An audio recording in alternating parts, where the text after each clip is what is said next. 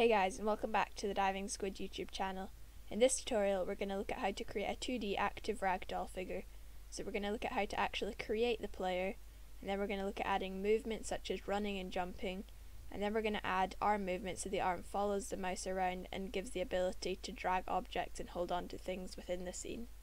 So to start, I'm going to head into a brand new Unity scene and create a new empty game object and call it player. Then create a new 2D sprite object underneath this. And inside the assets folder at the bottom, create a new square sprite and a new circle sprite, which is what I'll be using as my stick figure sprites. Then on the new sprite we created, drag in the circle as the head and add a 2D circle collider and a 2D rigid body component.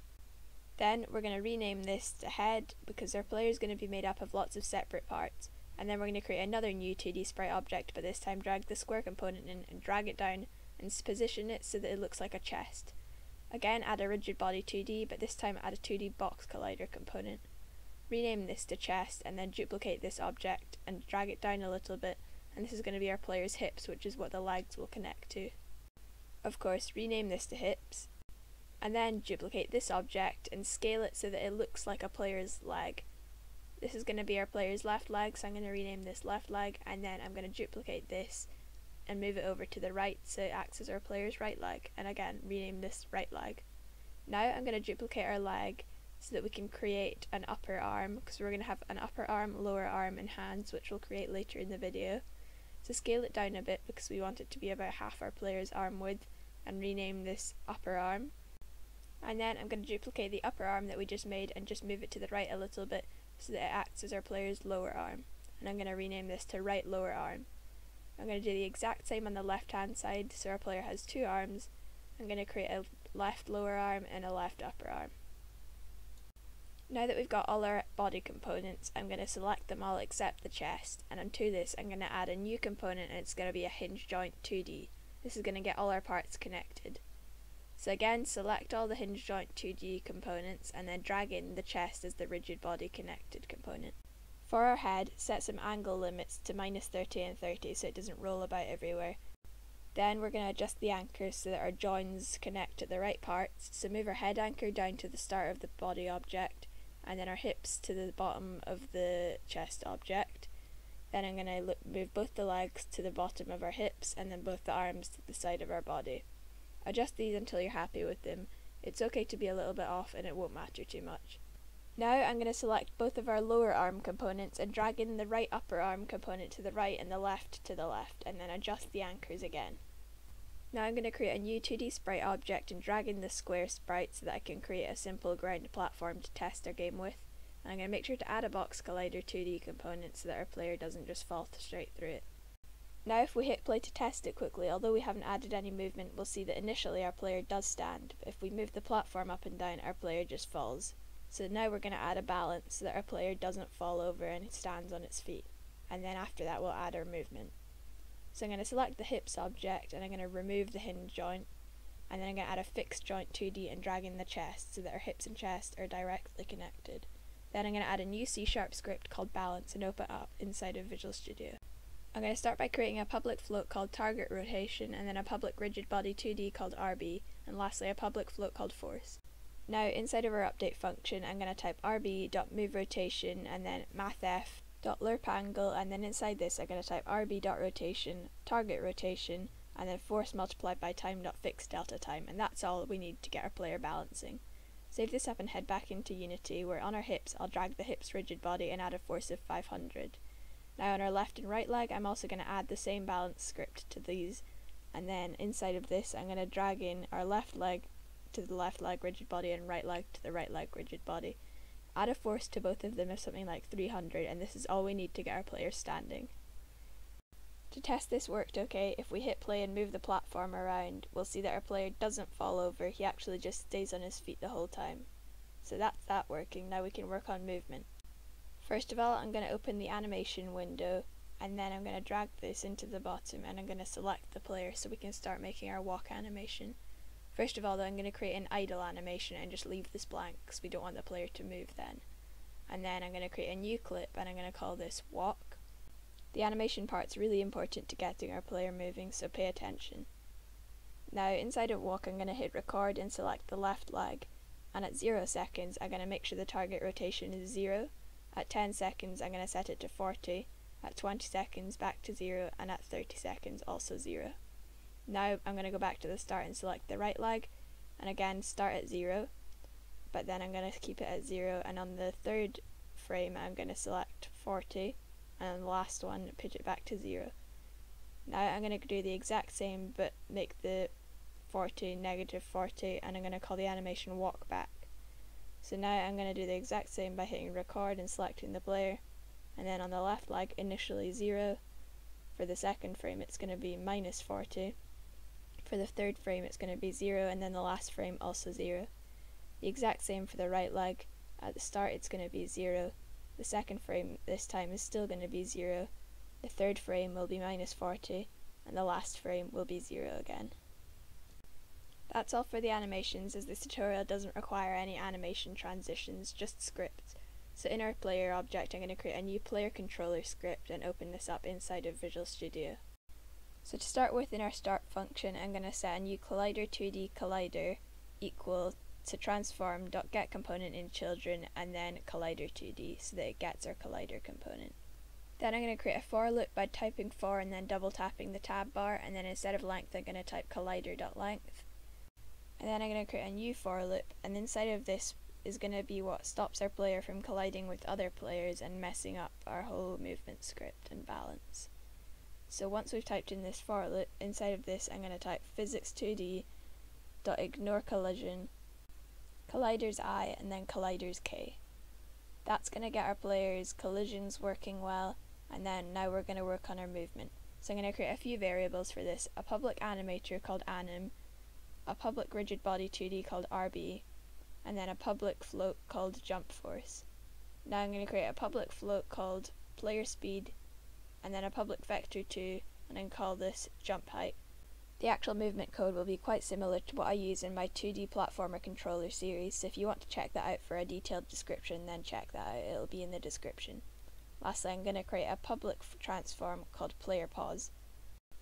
Now I'm going to create a new if statement inside of our update function stating if input.getAxis raw horizontal doesn't equal 0, and then inside of this we're going to create another if statement stating if input.getAxis raw horizontal, and then if our input is greater than 0, we want to move our player by setting anim.playWalk, and then we're going to type rb.addForce vector2.right multiplied by player speed. Now if our player is moving left, we want to do the same thing but walk the other way, so we're going to type anim.playWalkBack, and then we're going to type rb.addForce vector2.left multiplied by player speed. We're going to create one last else statement so that if our player is not moving, he goes back to his idle animation, so we're going to type anim.playIdle. Now to get our player jumping, I'm going to start by typing isOnGround, and then going to set it equal to physics2d.overlap circle and then player pause dot position and then position radius and then ground. Now inside of our function I'm going to type if isOnGround equals true and input.get key down, and then whatever key you want the player to press I'm going to pick space, and I'm going to debug.log jumping, but you don't have to type this line, and then I'm going to type rb.addForce vector2.up multiplied by jump force. Save this and head back into Unity, where on our player you'll see we have a number of variables we need to assign. So I'm going to drag our player's animator and then our hips rigid body into the RB slot. I'm going to give something like a jump force of 2500 and a player speed of something like 50. For the jump height we're going to leave that be, and then we're going to set a position radius of something like 0.3. Now we need to create the player pause game object, so create an empty object under our hips component and call this player pause. I'm going to give it a gizmo so I can see it in the scene. I'm going to drag it to below our player's feet. It's important to be quite well below the player's feet so that it actually registers the ground, and then drag this into the player pause transform on our player controller script. We also need to create a new ground layer so that we can recognize the ground and jump whenever we're on it. So I'm going to create a new layer called ground, and remember to actually assign our ground game object the layer ground so that it picks it up in the game. And then back on our player we're going to set our ground equal to ground. So now if we hit play to test this out, we'll see that if we use left and right we can actually move. This may need some adjusting, as you can see, but what we also need to do is multiply our speeds by time.delta time so that it runs well on all devices. So I'm going to quickly head back to the player controller script and update it by typing multiply by time.delta time. And I'm going to copy this into each of our vector2 variables that we make for jumping and running. Save this and head back into Unity. I find that when I use time.delta time I need to increase the variables quite a lot, so you may need to play around with that. But now we're going to select our head, and the angle limits we set earlier, we're going to check use limits so that our head doesn't roll around everywhere. And I'm happy with how the controls feel, so I'm going to leave it at that, but make sure you play around until you're happy. Now I'm going to work on the grabbing section, so I'm going to create a new C# script and I'm going to call this arms, and I'm going to open it up inside of Visual Studio where I'm going to create an integer called speed and set it initially to 300 and a public rigid body called RB, then a public camera called cam, and then a public key code called mouse button. Inside of an update function I'm going to set vector3.playerPause equal to new vector3 and then cam.screen to world point, input.mousePosition, and then outside of the brackets .x. Then the exact same for the y-axis, cam.screen to world point, and then input.mousePosition, and then outside of the brackets .y. And then we're going to type 0, of course.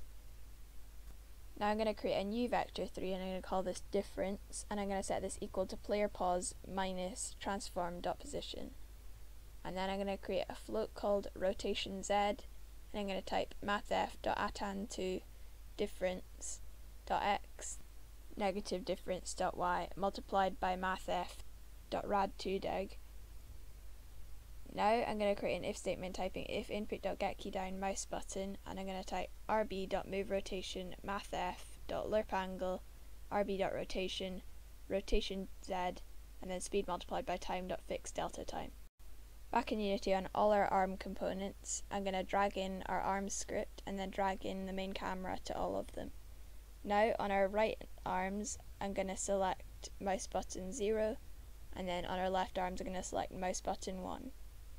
Then I'm going to drag in all the corresponding rigid bodies to each of them individually. I actually think I want the left mouse button to be controlling the left arm and the right mouse button to control the right arm, so I'm going to actually swap them round from what I just set them to. You don't have to do this, this is all personal preference. For the left arm we're going to get some weird inverted motion, so what we're going to do is select them both and then change the rotation to -90, but then that means that we also have to negate our hinge joint, so I'm going to just change this to 0.48 and that should be it fixed. If we hit play and test this out and hold down our mouse button and move the mouse around the screen, we'll see that the arm follows, and if I do it with the other mouse button, the other arm follows. You can also do this holding both at the same time and it works perfectly well. You could take this off if you only wanted to be able to use one arm, it's up to you. Now I'm going to work on grabbing, so I'm going to add a new empty game object to the player called left hand, and I'm going to drag this to the end of my hand. I'm going to add a rigid body 2D component and a circle collider, which I'm going to adjust the radius so that it's about the same size as my hand. Then add a hinge joint 2D component and make sure this lines up with the arm, and then drag in the lower left arm. Duplicate this and move it to the right hand side and make sure to drag in the lower right arm and change the name to right hand so that it connects well with the body. Make sure this lines up, and then I'm going to add a new script to both of our hands called grab. Open this up inside of Visual Studio and start by creating a private bool called hold and then a public key code called mouse button. Now inside of an update function I'm going to type if input.getKey and then our mouse button, and I'm going to set hold equal to true, otherwise hold will be false. And we're going to destroy the fixed joint 2D component we're about to create. So now I'm going to create a private onCollisionEnter 2D, and inside this, if we're holding our object, I'm going to set rigid body 2D RB equal to collider.transform.getComponent rigid body 2D. Now if our rigid body is null, then I'm going to set our fixed joint equal to transform.gameObject.addComponent type of fixed joint 2D as fixed joint. I'm going to type fixed joint.connectedBody equal to rigid body. This is going to connect the object we're trying to pick up to our player's hand temporarily, and then of course when we let go it will delete the fixed joint. Now back in Unity I'm going to add a mouse button, so for the left hand it's going to be mouse button 0 and for the right hand it's going to be mouse button 1, which corresponds with the things that we use to make the arms rotate. I'm going to create a new box to test this out by adding a rigid body 2D component and a box collider 2D.